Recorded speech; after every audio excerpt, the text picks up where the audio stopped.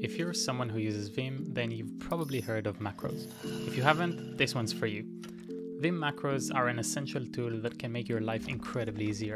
Simply put, macros are a way to record a sequence of commands in Vim and play them back. This can save you a lot of time and effort, especially if you find yourself doing repetitive tasks. Another great thing about the macros is that you can edit them. This means that if you made a mistake while recording one, you can go back and fix it without having to start over.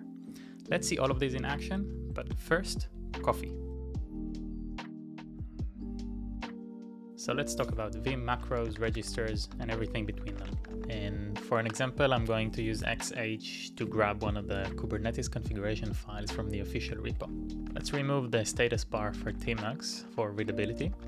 And note that we have a standard YAML file with a few steps here. I'm going to just show them quickly and show that there is a single space between each and every step, so I can use that to create some kind of a macro and automate the change. To understand changes, we first need to understand registers. So in Vim, we can use registers to do anything. Registers are just memory and spaces in memory where we can save commands to, or text, strings. We can just copy anything there or cut things there and use them to move on. As an example, I can copy the line that says run and paste it, and that goes to the unnamed register. But if I were to copy that into a register, I can do that into somewhere like the register A and copy timeout 30 minutes into A. When I paste, it still pastes the unnamed register.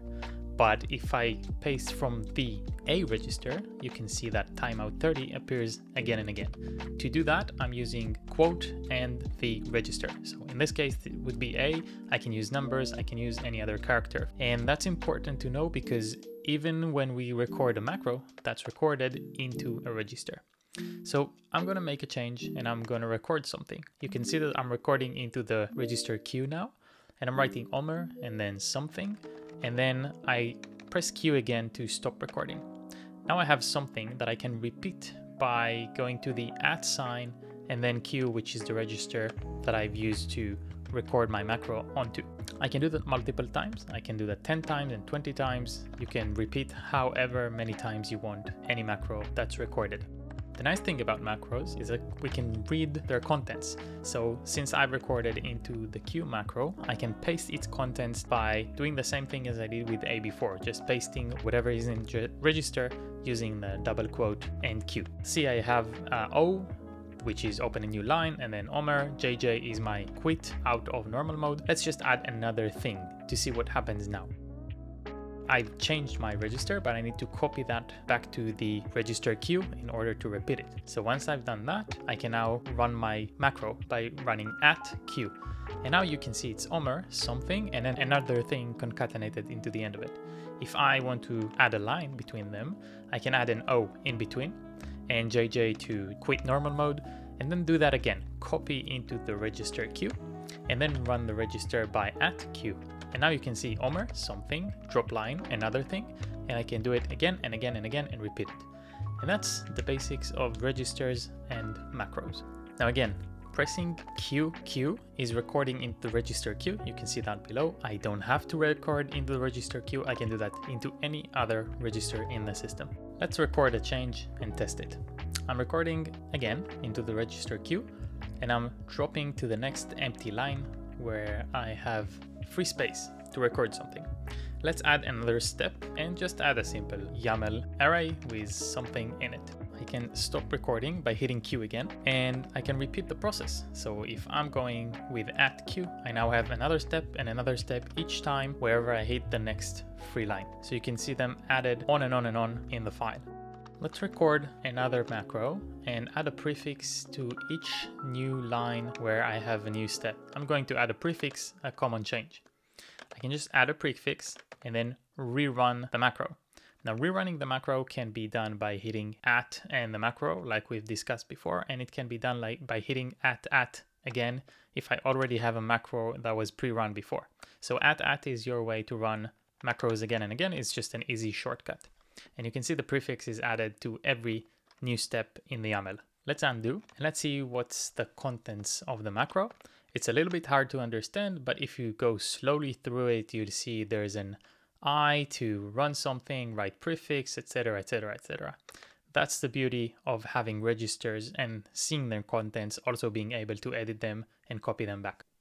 Let's look at a more realistic example, which is a host file. Above I have the one that I got as an input, and the one below is the end result that I'm aiming at. Now note that only the first string has quotes around it.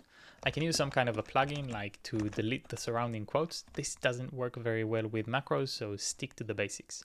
So in order to create the first line here as the first line that I have in the example below, I'm going to be very simple with my commands. So I'm recording into the register A, I'm removing the quotes, pasting that string at the end, going back, removing the comma, and then taking this string until the comma by DT comma, pasting it again before master node. Now I'm going back, removing the comma, and all I have to do now is just replace the commas with spaces and maybe space out between the strings a little bit to match what I have below, which is instead of 1, just having 4 spaces. I'll do that quickly. So I have my command in place, I'm rerunning it, looks perfect. Rerunning it on the first line looks great too. Going to the fourth line, we'll see something quite unusual, which is not the structure we expected. Some strings are gone, the line starts with a comma, not really sure what happened. Only by debugging it later, I've understood that there is master node and this is a worker node. And by using the capital M for my editing in the line, the macro here lost its way because there's no master node, there's worker node, so that's capital W. And the macro, of course, isn't aware of that change. So what I'm going to have to do here is to re-record a new macro. I can already see there's a difference with the last 2 lines where it starts with Ansible. Let's see how it goes. So pretty much doing the same, copying the worker node at the end, moving the OCP, adding a hash, adding the string from the beginning, removing all the commas, adding spaces, etc., etc. All right, I'm ready and I can try and rerun it. Rerunning it works perfectly on the next line. Rerunning it again on the next command looks pretty good, but I've tried running it multiple times thinking it'll work on the next ones, and it didn't. The next line worked perfectly, but line number 7 doesn't seem so good. And again, if you see the difference, the last 2 lines start with Ansible, and I probably used one of the differences in the name as part of my macro, and that's why it got broken. Try using standard things in your macros. By standard, I mean don't use things that are different between the lines. Use things like spaces, empty lines, commas, delimiters that are going through and are the same in every line in terms of structure. If you try using characters, make sure they appear everywhere in the same place, otherwise this is what happens. So here I'm having to record 3 different macros to handle something like 8 lines, which is not ideal, but it's good for demonstration.